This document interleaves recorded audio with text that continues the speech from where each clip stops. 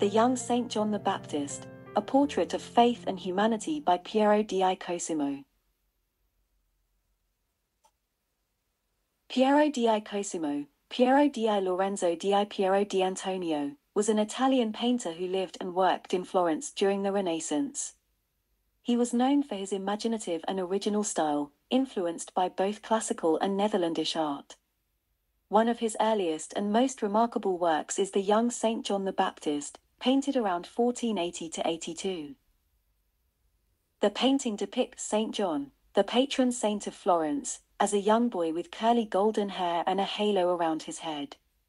He holds a reed cross, a symbol of his future role as the precursor of Christ. The dark background creates a contrast with his luminous face and hair, drawing attention to his expression of serenity and devotion. The painting was intended for a domestic setting, where Florentine citizens would invoke Saint John for protection and guidance. Piero di Cosimo portrays him as both a saint and a Florentine boy, creating a deliberate ambiguity that would make him relatable to young viewers in the household. He also demonstrates his skill in rendering naturalistic details, such as the texture of the hair and the skin, inspired by his interest in Netherlandish painting.